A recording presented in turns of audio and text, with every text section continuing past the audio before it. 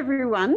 My name is Marian and I am the Director of Social Science Matrix, and I am very pleased to welcome you to today's panel, Doing Academic Research with Mechanical Turk, which is actually co-sponsored by Social Science Matrix and the D-Lab.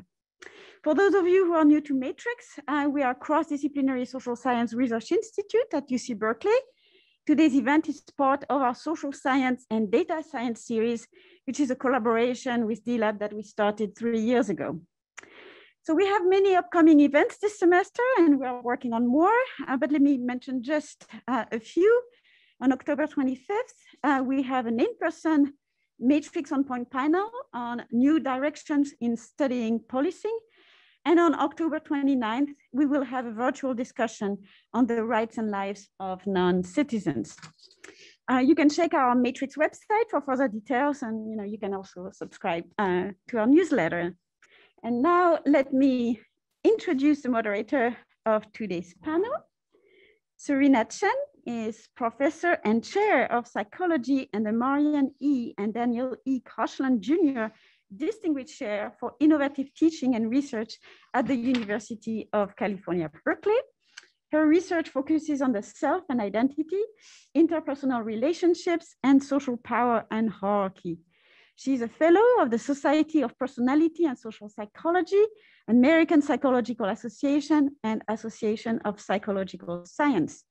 Dr. Chen was also the recipient of the Early Career Award from the International Society for Self and Identity and the Distinguished Teaching Award from the Social Sciences Division at the University of California, Berkeley. So thank you very much, all of you, for being here. And without further ado, I now turn it over to Serena. Thank you, Marian. Okay, I have the pleasure of introducing the three panelists that we have today. So I'll give you a little background on them, and then they'll each give their remarks. So on the panel today, we have Gabriel Lenz, who is a professor of political science here at Cal.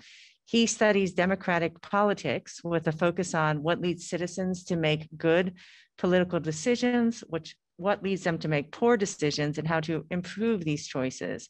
And in his work, he draws on insights from social psychology and economics, and his research and teaching interests are in the areas of elections, public opinion, political psychology, and political economy. Then we also have Stefano DellaVigna, who is the Daniel Koshland Senior Distinguished Professor of Economics and Professor of Business Administration here at Cal. He's a fellow of the American Academy of Arts and Sciences and of the Econometric Society, and also an Alfred P. Sloan Fellow in the past, and a Distinguished Teaching Award winner here at Cal. His work is largely in the area of behavioral economics. He asks questions such as, what is the ability of experts to forecast research results? He analyzes gender differences in editorial choices in academic honors. And another example, he's interested in the impact of nudges and bottlenecks in behavioral policy experiments. Last but not least, we have Ali Alkhatib. He is currently the interim director of the Center for Applied Data Ethics at the University of San Francisco. There he applies social science to study human-computer interactions with a focus on how people relate to individual algorithmic systems and with algorithmically mediated social ecologies. It's a delight to have the panelists. I'm interested, I use MTurk, but I'm interested to learn from others who use it as well. We're gonna start with Gabe and his remarks. Thank you, Marian, Serena, and Eva for organizing this. MTurk has been a huge boon to the social sciences in general, partly because along with a lot of other online platforms, it has reduced the cost, especially the administrative cost of running experiments. Here's a cover from Science Magazine in the early days of MTurk that plotted all the MTurk workers around the world based on somebody probably tracking their IP addresses, which they shouldn't have been doing. And, but I love the title here, Social Science for Pennies is the phrase of this. And we all want to be able to get more research done for less money. And MTurk has lots of problems and lots of issues you all should be aware of, but it's still in net, it's been a positive and helped us get work done and helped us understand real world problems and real world behaviors. I guess besides the general costs, another feature of Mechanical Turk that's really helped out is our ability to run panel surveys, just where we interview people and then re-interview them a while later. These are much more expensive administratively, and they're now much cheaper thanks to Mechanical Turk and super useful. So I'll just spend a little bit of time talking about the external validity concerns and internal validity concerns that weigh on my mind every time I decide to run another study on Mechanical Turk. And I've been a regular user since the very early days, but I'm also not most up to date on every single study. And there seems to be another study every few weeks published about Mechanical Turk. So just partly because I'm first, probably the most important thing to say about Mechanical Turk is that demographically, this is not a representative sample of the US population, and you should never treat it that way. And if you're hoping to generalize your findings to the US population, don't trust Mechanical Turk on that front. And the argument for it is that it's a more diverse sample than your typical lab sample that people would run experiments in before Mechanical Turk.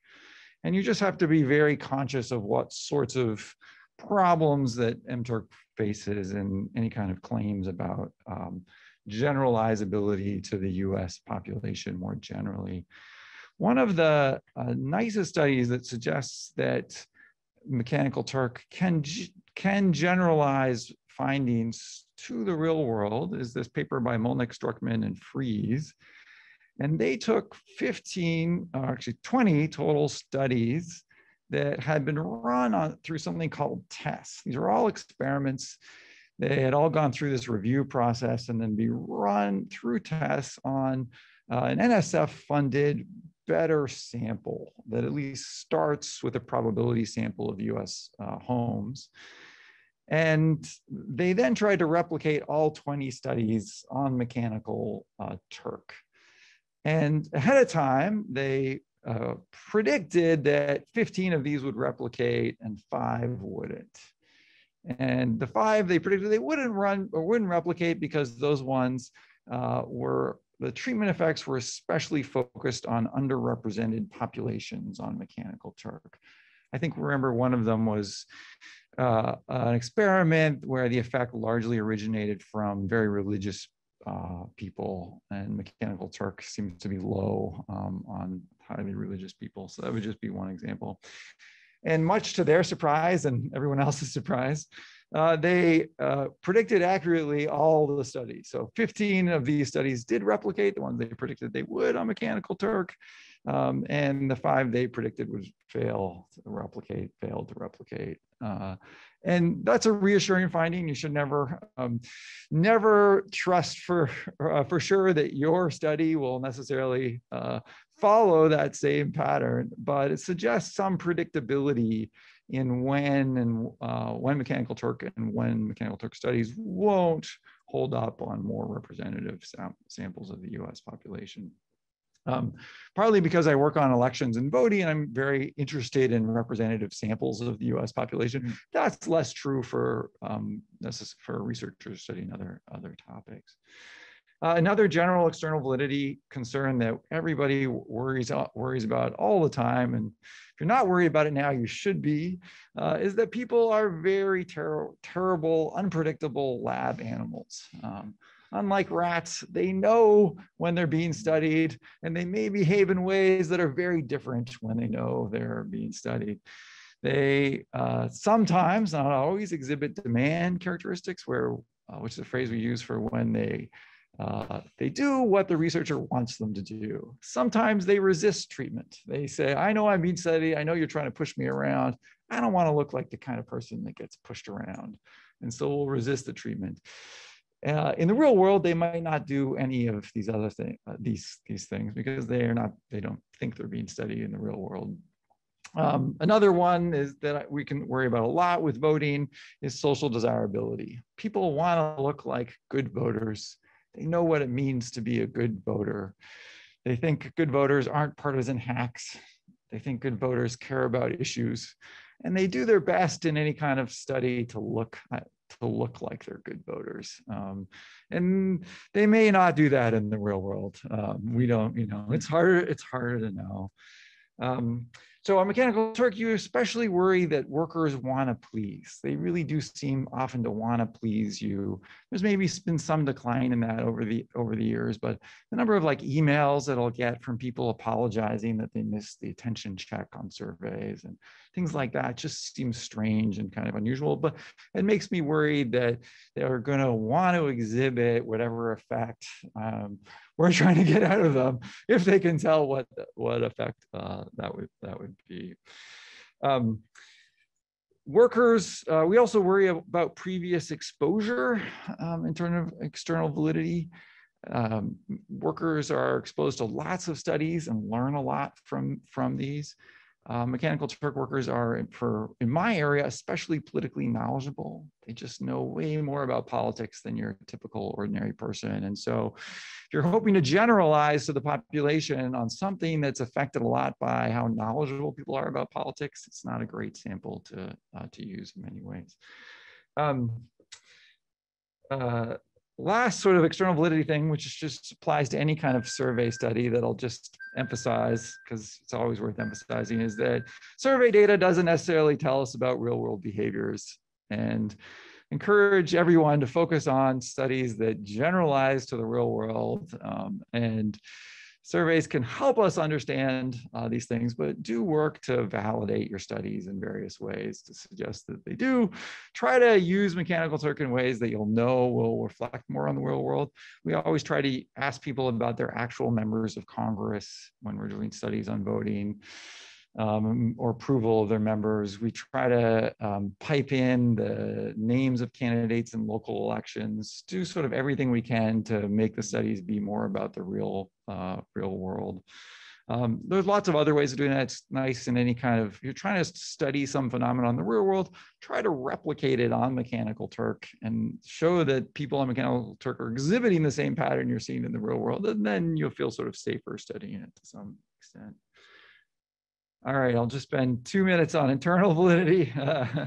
Respondents are somewhat attentive on Mechanical Turk. So in terms of internal validity, this is where we care, especially if we have null effects, that people are actually receiving the treatment.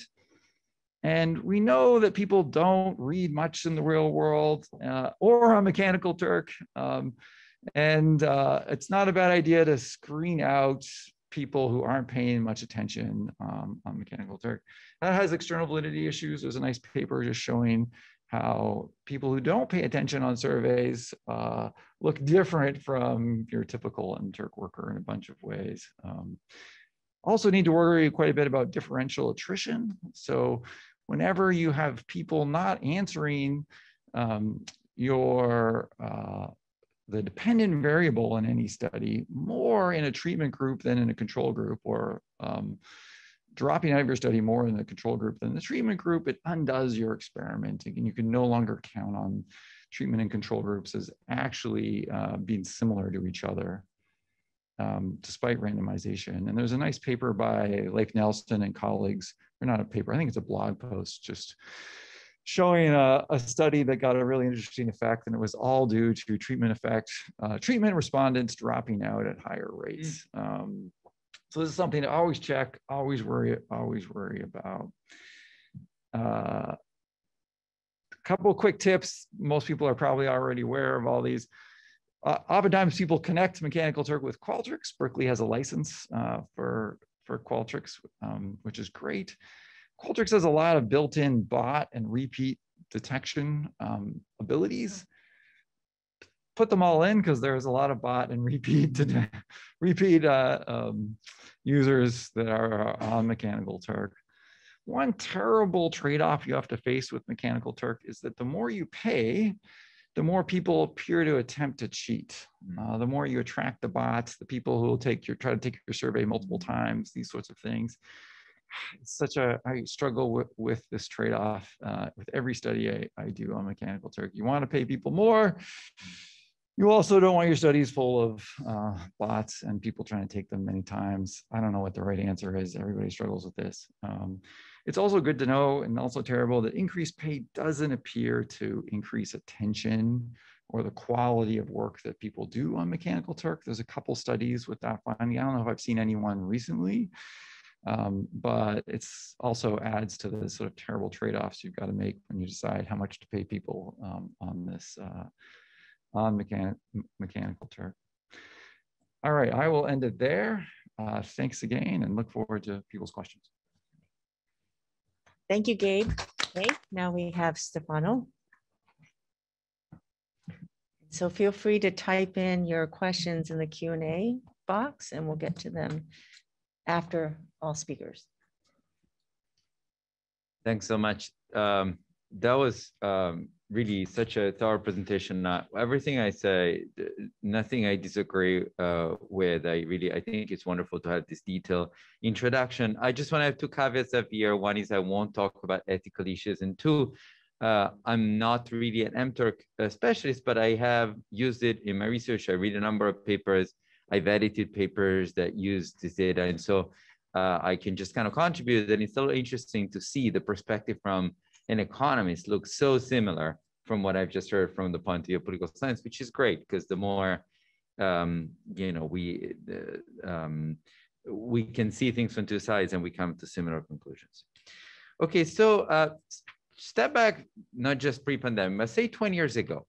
What do economists do broadly in terms of data? I mean, most of what we do, it could be like field data, like you have administrative data on firms, on workers, you got some data set from eBay or trading cards or whatever, call that field data, field evidence for lack of a better word. Then there is a group of economists, a smaller group that runs laboratory experiments. I'll talk about some of that in a second. That's a little bit more like, if you want, the experiments that are done also in the sciences, but they typically study things like generosity and time preferences. It's more like what psychologists do.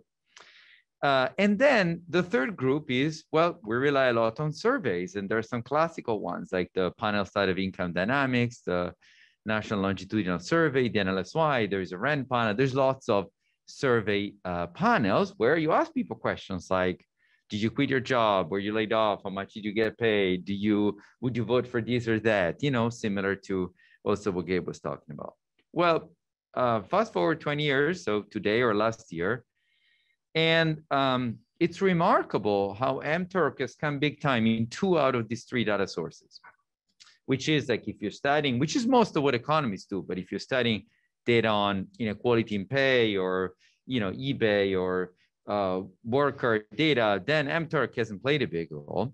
But if you're doing laboratory experiments, a lot of also self-professed laboratory experimenters are now actually running experiments on MTurk or Prolific, other platform of that kind. So they're not anymore actually, or not as much running experiments in a laboratory, in a physical laboratory. So I'll come back to that. And then in a way that I wouldn't have thought of, but Gabe correctly said, is surveys these days are kind of so often, instead of one of these platforms, there is mini surveys run on platforms like MTurk, which is kind of really interesting, because in a way the trade-off is, do I pay $40 or whatever, $20 per respondent in this naturally representative, maybe in survey where I'm embedded in a large survey, or do I just have complete freedom? I design what I want. I'm going to pay less, and I'm not going to have the link to everything. It's not going to be representative, but the sky's the limit in terms of what I can ask. And a number of people have done work like that, including people in areas you wouldn't think, like our public finance and inequality experts like Emmanuel Saez and at Harvard, Stephanie Stancheva and Iliana Kuziemko, when they wanted to know, how do people respond to inequality? They took on MTurk, they recruited a bunch of people worrying about demand effects, but they asked them, what do you think is the right tax rate? And how do you support an estate tax and stuff?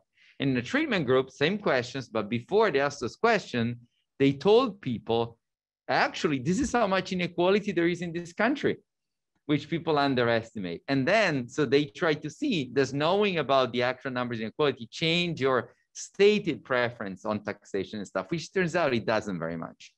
But That's an example. You wouldn't think that the inequality public finance economists go to MTurk, but they did because it allows them to get bigger sample for same cost to tailor things. And so that's another big use of this, just like Gabe said. So at some basic level, it's like low cost, but more importantly, low barriers to entry. And I'm gonna come back to that, just easy design and flexibility. Okay.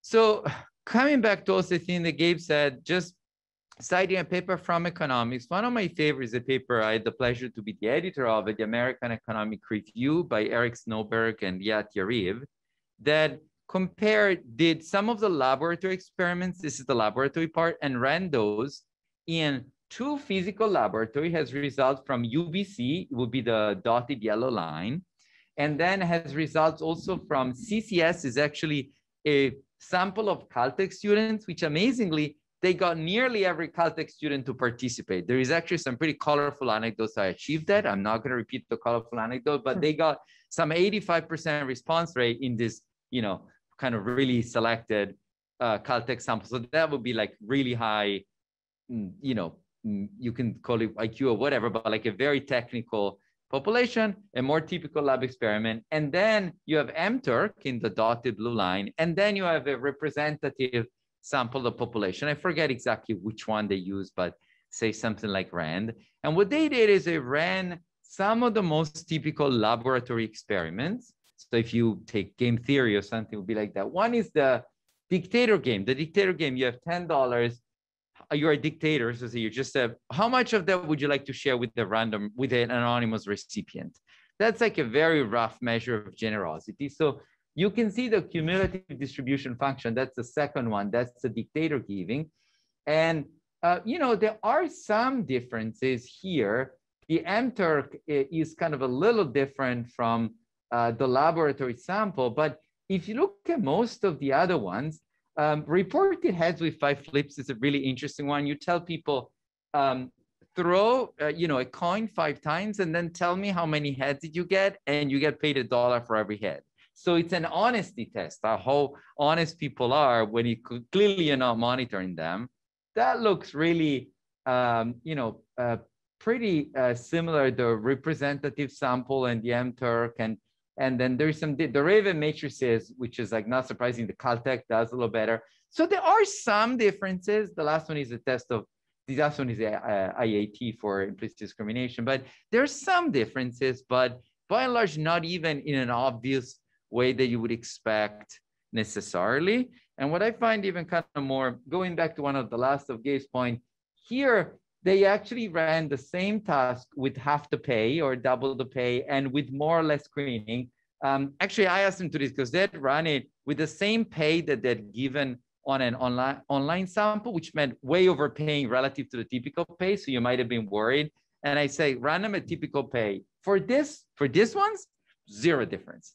But screening in general is super important. Like if you did something where people need to look more at the details, like whether you do or not screening definitely matters. Something which is pretty clever, the last thing I'll talk about their paper, then I'll just share 3 anecdotes. They basically elicited for each of the key measures, 2 measures of it. And then they look at the correlation between the 2 to get a measure of measurement error, how noisy it is. People are paying no attention. They give, the first time they give one answer, the other time they might give a very different answer. So that would be high measurement error. So the number there is the estimate of how much noise there is in people's responses for each of these questions. You know, in some cases, the MTurk is a little noisier than the Caltech or UBC. It's actually not, you know, it's not as systematic, and it looks like it's often less noisy than the representative sample. So this is kind of like Gabe said, it's not representative, but actually people are kind of paying attention more than you think they would, given what you pay them and so on. Okay. So I just want to end with 3 anecdotes, which kind of to me say like, tell the impact of this kind of revolution of having online samples. And again, I don't mean this to be just MTurk. It could be also prolific other platforms like this.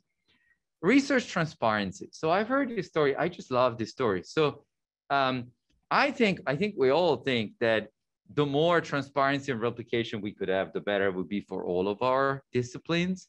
Berkeley, has been a pioneer in this, at least within the economics with the BITS, the Institute for Transparency and other work. But setting this aside, so I talked to colleagues kind of at us that are kind of actually between social psychology, decision-making economics, and they say, gee, I read this article and that was really strange to me. I just logged in an hour later. I programmed it on MTurk. I got the response 2 hours later. I replicated the result.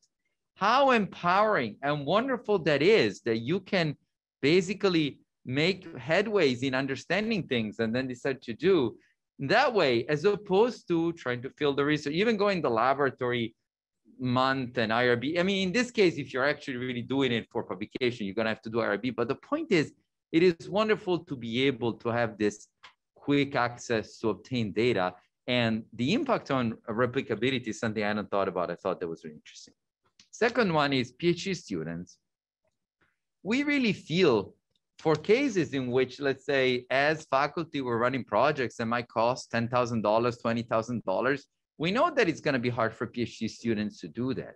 So one thing which is amazing is MTurk makes it possible for PhD students often to run completely well-powered studies, and it's within the budget. I remember one day I had this PhD student that said, I had this question about whether people anticipate others having the same biases that they have, say overconfidence on.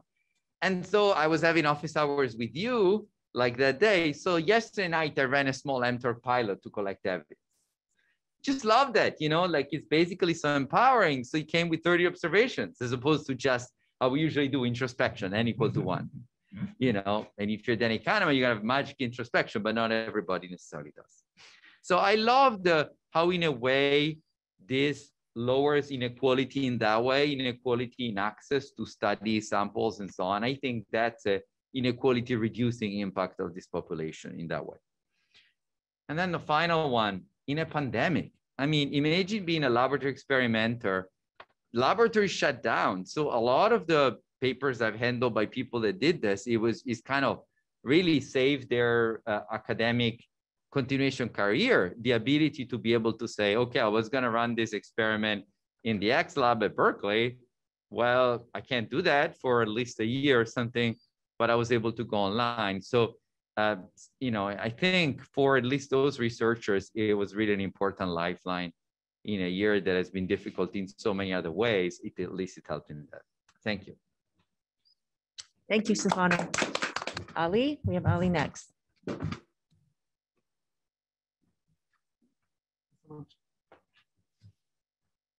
So I didn't bring any slides or anything like that, so I was figuring that I would just talk a little bit. Yeah, so thanks everybody for coming. All thousands of you, please don't zoom out. So unlike Gabe and Stefano, the sort of work that I typically do or have done in the past has been studying the crowd workers themselves rather than studying a subject and then arriving at the studying of that subject through the crowd workers that, that we're talking about today. And so that's taken the form of a couple of different research projects like We Are Dynamo, which basically explored collective action among crowd workers, a paper that basically another paper about piecework, which basically characterized a lot of this sort of gig work based sort of stuff as something that's really historically situated, stuff that we have seen for more than 100 years and continue to see today in the form of this really precarious, really small piece rate remuneration sort of scheme. And sort of just generally trying to make sense of a lot of the stuff that Turkers are going through and workers who do gig work and other sorts of forms of work like that are experiencing as they engage with these platforms. And as I was listening to Gabe and Stefano, some of the questions and some of the sort of quirks that they were observing sort of made sense to me from a very, like a radically different perspective. And I thought I would really like to sort of comment on some of those because I think that also helps explain sort of like why there is this kind of incongruity or like why things don't necessarily make sense from the perspective of a cognitive scientist or a psychologist or an economist. And so some of those that sort of come to mind are like this question of like whether workers are sort of like learning too quickly about like what the like nature of the task is or talking amongst each other and things like that. And that just sort of reminded me of Mary Gray's work from 2015, where she and her collaborators found that Turkers are constantly talking with each other because they're constantly trying to figure out like I just want to do what the instructions are telling me to do. What am I supposed to do? And so they're not even trying to game the system. They're just trying to not get stiffed. They're trying to get paid. And so they want to do what they're asked to do, but they don't know really what's being asked of them. And so very rapidly, she and her collaborators were finding that people were talking about the nature of the tasks. And like, how do I do this? What should I do? What will get this task approved? And so very quickly, you're seeing that like these workers are highly networked and talking with each other and trying to exchange notes. It also reminded me of there is this question that like I don't think is adequately settled that I think Gabe and Stefano were both talking about this question of sort of like worker, like whether paying people more will get better results. And I think that on an individual case basis, the findings, at least from the HCI space, are that it doesn't really make that much of a difference. People are about as accurate as they are, and they do their best. I think that the difference is that if you can pay more and if you can establish certain thresholds and requirements of like of being a worker to be eligible for the task, then workers who can turn down nebulously defined tasks or can turn down requesters who they don't recognize, they will do that. And so very often what we see, or what I've seen in my work, is initially when I put out a task, a lot of workers would sort of skip by it, even though it seems nominally to pay quite well. And it takes a little while to sort of earn the credibility, earn the reputation, earn the status. And for Turkers to recognize like all he pays, he doesn't reject the task, the work, and then take the data. And so that can be this like somewhat difficult relationship to even think about, because like I at least when I was doing in-person studies in my undergrad, I wasn't thinking like I need to establish this relationship with the people that I'm studying. I mean, like I did as an anthropologist, but that wasn't the sort of thing that I thought about in the context of like psych studies. And that's absolutely not how that works in Mechanical Turk. It's very much a community, very much a culture. And so there are sort of those sorts of questions. I think that one of the other things that I really want to like stress is there's this decontextualization of what's going on with workers and what their cultural backgrounds are, who they are. These are things that are always issues. Like we talk about, like if you do a psych study at a university, like you're getting the results of a psych study at like UC Berkeley, possibly from some of the people around the university, but very often many psych students who are obligated to participate in these studies to pass the class that they're taking. And these are all issues, but they're not sort of eliminated when you go online. They're just different. And in some of these cases, it's, you know, this person's not going to get paid their 5 cents or 10 cents for this task if they don't do the task the way that they think the requester is looking for. So it's very complicated. We don't get any free lunches by moving on to Mechanical Turk. We just sort of like shift some of the problems away. So instead of having this concern of like the power dynamics of an undergrad who wants to satisfy or please the grad student, now you have this financial relationship where you're paying again, like Gabe was saying, like pennies to do this sort of research. And this is now the relationship that you have with the people that you're working with. So the sort of stuff that Nilüfer Salehi and I through Dynamo and Michael Bernstein and I through the research that we were doing back in grad school have been sort of concluding on is that really we should be trying to think of the research that we do that involves Turkers, whether it's studying Turkers themselves or studying a subject or a topic or a domain through Turkers as the participants, is try to think of this as a relationship that you try to foster and build and nurture, because these are people, and as much as we would like to think that they sort of like pass through and are sort of stateless, the reality is that they are human beings who are just as affected and sort of and left affected by the research and the treatments that we bring to them as anybody is. And it really does help to be as clear as possible, to be as communicative as possible, to try to be as humane as possible to the people that we're working with, and also to think of it as working with people rather than running a study on them or something like that. It's a different sort of mindset, and it potentially problematizes some of the frameworks and things like that some researchers tend to come at their research questions with. But I think that it also leads you to a much richer sort of understanding of why you get certain findings or why things don't necessarily add up. And I totally agree with what both of the researchers were saying, that Mechanical Turk has opened up so much access to participate in research, but also to like make ends meet. I've talked to, I don't even know how many dozens of people who have said that they couldn't work until Mechanical Turk made it possible for them to do that, that they weren't able to participate in any research studies or anything like that because they weren't near any universities.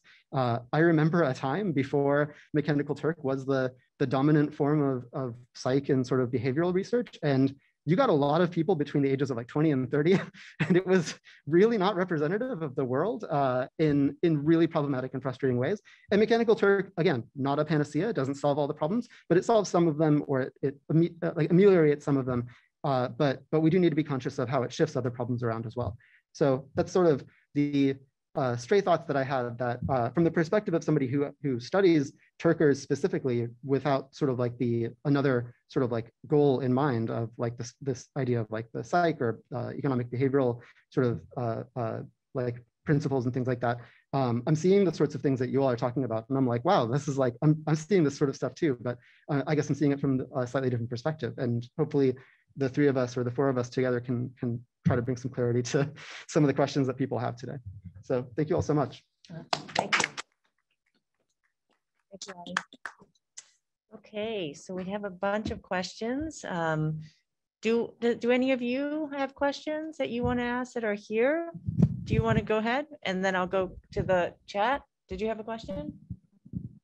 Oh, okay. I guess I'll go first then. Hello. So I'm an undergraduate at UC Berkeley, and my question was about the value of qualitative research through Qualtrics, or through MTurk. So recently I ran a study on MTurk with all the precautions that people typically take, 95% hit rate, captchas, etc. And there was a question by survey about just an open-ended question asking them to evaluate the policy that we were testing. And so it was optional. So of the responses we got, only 25% elected to answer that open-ended question, even though we worded it so that it will only have to be maybe 30, 40 words. And on top of that, of those responses, around 30% were just copy-pasted directly from Wikipedia, from Google results, etc. And interestingly enough, a lot of them actually copy-pasted the same exact sort of quotes, which I think speaks to the level of, I guess, communication and networking between MTurkers. But my question is about what value can we get out of those forms of like open-ended qualitative answers through MTurk, and what we can do as researchers to improve the quality of responses we get if we're interested in such like qualitative research that we typically get through interviews and field experiments. I'm happy to continue talking. Yeah, so feel free if the microphone's not loud enough to let me know. Yeah, so I think that when it comes down to it, if you are going to be paying people money, and like let's use like 5 cents for the task as an example. If they're trying to aim for $10 an hour, they need to be moving on to the next task within like some number of seconds. Like they need to be hitting like, I think 200. They need to be getting 200 tasks approved within every hour to be hitting, I think, $10 an hour or whatever it is. So and that's assuming that every requester approves their task and all that other stuff. So that's all to sort of like lay the groundwork to say that if you tell them that they don't have to answer the question at all, I mean, like, why on earth would they? Because they have like 900 other tasks that they need to go to. And then aside from that, there's this like there's ambiguous kind of question of, are you asking them to give you a correct answer, or do they think that you're trying to get a correct answer? In which case, yeah, Wikipedia is fine. Like to them, like they think like, why would I even bother writing my own words? Because this person just wants an answer and I can go to Wikipedia and give them it. Or are they like, do they read the instructions as like, oh, I actually need to stop and reflect on this. I need to give my thoughts on this or something like that. And the difficulty of communicating what your intention is, what kind of answer you're looking for is. And also, like both of the other panelists have said, like the more you explain, the more you're sort of like seeding the ground for them to just give you exactly what you're asking for. And so like all of that's quite challenging. But I think like these sort of make qualitative field work, at least like to me, like directly through Mechanical Turk, really problematic and really difficult. And I tend to start with Mechanical Turk as sort of like a filtering space, and then move on to something more long form where I can actually talk with the person either through IRC or chat or something like that, or over email or something, and try to like disconnect it from the idea that they're making like, I don't know, 5 cents or $1 or $5 from whatever they're interacting with me on over email. I think another thing that helps is to offer to bonus them after the fact. But you have to be very careful to actually do that, because it's really problematic to promise to bonus people or to say, I might bonus the best answer or something like that. That's not great. Yeah, there are sort of like all of these considerations. I don't know whether some of those whether you've tried some of those or not, but also like just there's going to be like this thing in the air for them that like, I have so many other tasks that I need to do. This person's asking me to spend a long time writing. I can't. Well, context the question was worded so that it was just to reflect on if they've learned anything. Oh, sorry. The question was just to reflect if they learned anything new, and then a lot of work was just I guess used entries from Google that were actually not in the contents of the survey. For example, we were simply asking them to reflect. But I appreciate your answer because it makes a lot of sense. Yeah, and just to like sort of like put a pin on that last thought, like it is one thing to be like quite certain that you worded it clearly, and then like another thing to be quite certain that the Turker who's sort of like skimming the instructions like internalized it in the way that you wanted them to, and so that's like this thing that we will just never get an answer to, unfortunately. It's really an interesting response because I have used open-ended responses quite often, and I just pay more because I'm thinking I need to, because I'm asking them to pause, and I will use Qualtrics on MTurk, and the window won't advance unless they write a certain number of sentences. But to hear the mentality of the MTurker, like in this, well, 2 minutes, whatever, I have to do this many tasks. I hadn't thought about it that way. And so that's really important. It's making me pause and really think about the implications of that mentality of the serious MTurk worker who is there to, help their making a living, so, but I have, but I pay more accordingly. And it's been useful. They're not just cut and paste because they're often about their personal experiences in my psychology world. Yeah. I think Christy Milan, who's been studying mechanical Turk for ages and ages, has said something along the lines of like, there's a very small cohort of Turkers who take this work really seriously, and they are doing most of the tasks. I think like the consequence of that is that like they have like a very, very like sort of streamlined way of doing these tasks, and they're thinking, because this is work, this isn't a hobby for a lot of them, like this is how they make rent, and so this is like like exactly like you said, that they have a process for it. Did you guys want to add anything, or you're good? No, I thought that was great answers. Was there another question there? And then we'll go to the chat. I mean the question and answer. Yeah, thanks. So my question is sort of comparing MTurk with other similar platforms that are out there. I know that more of them exist, and I'm wondering specifically in terms of external validity and representativeness, if there are, performs better or worse, or if there are others that perform better. If I'm trying to get more of a representative sample, right now I'm mostly using Lucid. You pay about $1 per respondent. I think they say you could do a survey as long as 15 minutes. That just seems way too much to ever ask a survey respondent. So mostly our surveys are like 5 or 6 minutes. It has many of the same problems of mechanical Turk in terms of lots of people, bots, something going through your surveys very fast without paying much attention. So you need a lot of screeners on that. But it does seem like a more demographically representative sample of the United States. I think Prolific also provides something they claim is a more demographically representative sample. I haven't tried that option on Prolific yet. Oh, I was just thinking, I don't know if either of you read the Verge article last week about a TikToker posted a video where she was like, hey, if you want to make a couple of extra bucks, like you can go to this website, it's called Prolific, and you can do surveys. And it wrecked somebody's studies. Like many people's studies. I think somebody posted like a chart where they were like, I have like 86% female respondents. Like, I don't know what's going on, like what's happening. And this is like not, I mean, TikTok, like that part was like really interesting. But my understanding of mechanical Turk from a 2010 demographic study and then a 2015 study, and I think a more recent one, is it skews more like more women than the general population. And again, I think like this sort of goes back to what I was saying before, that like it has enabled people who are at home taking care of their kids or taking care of family or whoever to participate in work that they would never have been able to do if not for crowdsourcing and things like that. So it's not, at least Mechanical Turk does not have very strong mechanisms to ensure representative samples and things like that. And I think at the very least, try to be cognizant of either sort of people not being totally forthright or the dimensions that you're trying to get representative cases on not necessarily being matched up. Comparing different platforms, just briefly, one dimension that didn't strike me as important until I ran into it as an economist in particular. MTurk is very transparent about incentive for respondents and pay. Like, you know, you set it up and it goes to them. We tried to do an experiment to get a more representative sample with one of these sort of platforms without naming it. And it turned out, even though they said, yeah, we'll implement your incentives, they didn't really do it.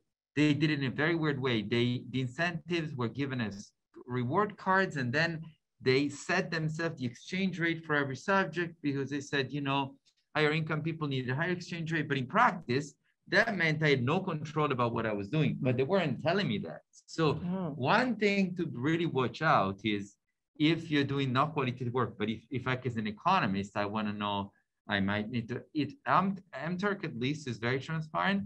Some of the other platforms, in order to recruit a sample and extra reward, they really don't, they're not at all, they don't tell you what they're doing with rewards.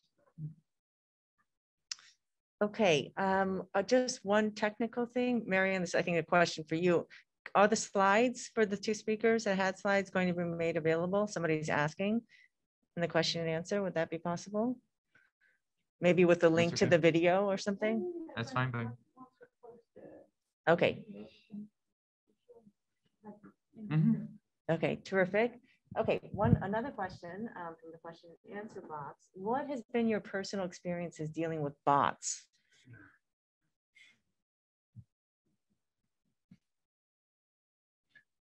I'm happy to go really briefly.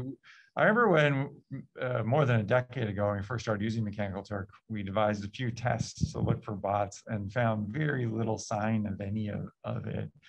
I think that's changed as more people have learned how to try to exploit these sorts of systems to the detriment of researchers and the detriment of the other workers on it who now have to deal with all these sort of bot detection. I remember looking a few months ago at the percent of bots that Qualtrics said we were getting. I can't remember what it was, but it was definitely several percentage points. The main test they seem to use is one of these Google CAPTCHA-like services, which just seems to look, tries to detect through ways that they never say because they don't want people to learn to game them. Is there a person behind these clicks and typing, or is there a computer behind them and somehow codes it that way? I don't know if you have insights into that. I mean, I only know that it's also a huge problem for the workers themselves because again, like the very determined, the very serious Turkers that I've talked to are very proud of the work that they do. Like they are determined to not be perceived as as like cheats or anything like that. And so that I think like partly also motivates, like, well, they'll contact the requester and be like, I'm really sorry I messed up this thing. And it's like, I totally would have not cared, but like it's an incredibly well, it shows a lot of integrity to like that they volunteer to bring my attention to it. But yeah, like so this is from the Turkers that I've talked to, this is a tremendous issue because they don't want the platform in which they work to be perceived as a place where bots are sort of fabricating data. And I think like the only sort of solution that I've had to it has been to try to establish an ongoing relationship with the workers. And it becomes somewhat clear over time that the person that you're working with is like not real and stuff. But yeah, like if you're just doing like large scale sort of like surveys and stuff like that, that's really hard. And I don't have a good answer for that.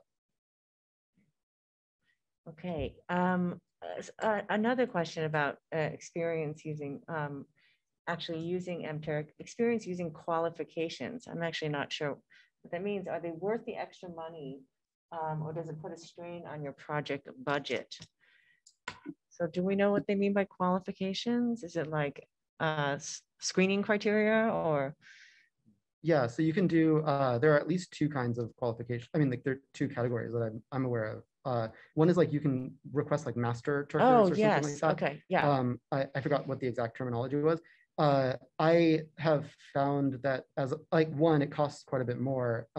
Mechanical Turk takes like a higher cut, and I haven't found it to be a good bang for the buck.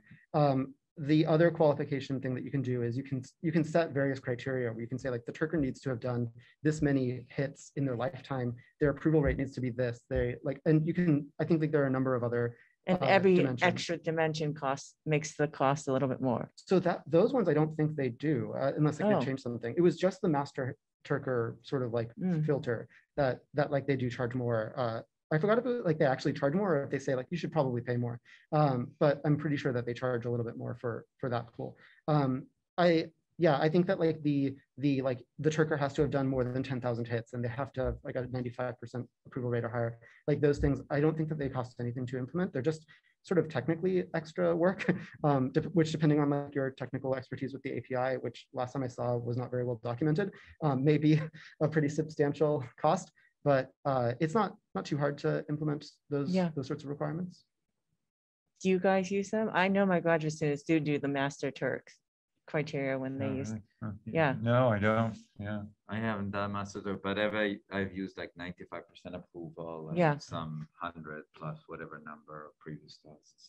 It can't hurt, it seems. I mean, but it does cost more. Right. I think like with the master Turk requirement, I think it's a good shorthand to make sure that you're going to get good results. But I think that like there are an enormous number of Turkers who just for reasons that they don't know and Amazon won't disclose for whatever reason are just never selected to be master Turkers or anything like that. And so there's that sort of like unclarity of like what even are the qualifications? I see. And so that becomes like this weird fuzzy space. So that made me somewhat sort of reluctant to use it myself. Okay, Marian, do you have a comment? Yes, please. Thank you. I was just wondering if there is a population that specializes in answering academic surveys. I mean, if there's a way on Mechanical Turk to sort of select the kind of things that you do, and if that's a problem for the work, the research that you implement there.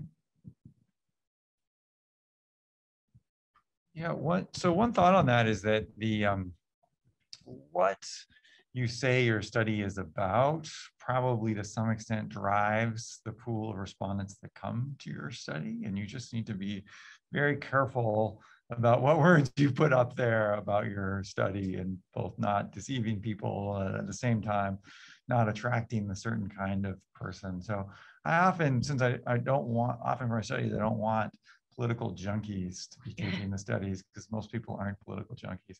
I often say, just this is a survey. I won't mention that it's about politics in the description because then I'll know I get a certain kind of worker that I don't necessarily want. It's fine to have some, just don't want the whole sample. I can imagine similar issues might apply with other sort of disciplines. I guess the one other quick interesting finding from there is there's a couple nice papers that try to get the size of the total pool of Mechanical Turk workers by using one of these tag and retest methods that like people in the fishing industry use to like they'll tag fish, put them back, catch some more fish, see how many they get back. And at least in early, this is probably 4 or 5 years ago now, the pool was a lot smaller based on these estimates from this work than everybody kind of guessed it might have been. I think at the time it looked like the pool was about 4,000 or 5,000 with of regular MTurk users and the life expectancy was only about 6 months, 8 months, something like that. Or half-life was about 6 months, something like that. So it's a smaller, it may have gotten larger, especially during the pandemic, but it's a smaller pool than we might sort of hope. Anyone else? So do we need to, we're at time. Should we stop things there or? Yes, I think if we're out of questions, I guess. Oops. I don't know where the camera is, I forget. Yeah. So let me just thank you all. This was really a wonderful discussion. I also want to thank the Matrix staff, Eva Seto, Chuck Kapelke, and also Julia Zizek, who who really helped put together this panel and who had the original idea. So thank you all. And well, I hope that this conversation can continue because it's really very rich. Thank you. Thank you.